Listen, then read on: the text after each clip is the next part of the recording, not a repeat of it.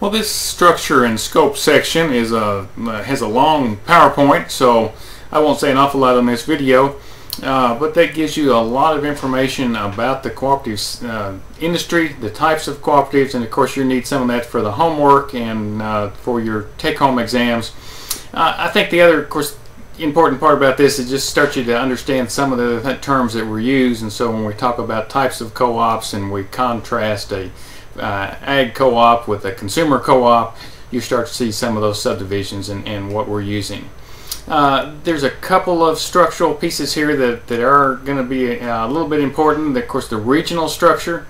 There's the federated and the centralized, and people always miss that on test, and not extremely important, but of course if you work with one of those co-ops, they have a very different set of issues.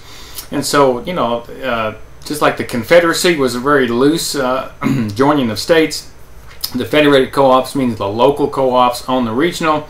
They don't have to do business with them, and so the farmers are a member of their local co-ops. And so it's not as efficient structure, but it's much easier for the local co-op to communicate and for the members to be involved with the cooperative. Centralized co-op would be really just like Atwoods, a Tractor Farm Supply. Got branches in many locations, all run out of a central office. And really, when a local co-op goes through mergers and gets a lot of branch locations, it's operating like kind of a mini centralized co-op.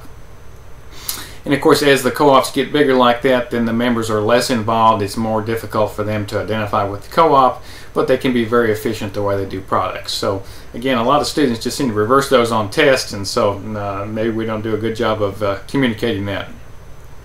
The chapter also introduces you to the types of co-ops, the traditional open membership co-op, the new generation co-op, and then these new hybrid investor and member models.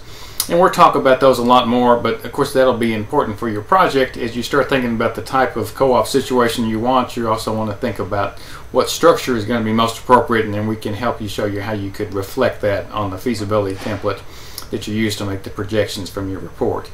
So good information in this chapter.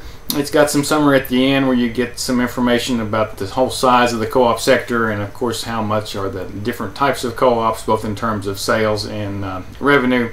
So kind of a background chapter, and I think a lot of this information will be useful for you as you go through the course.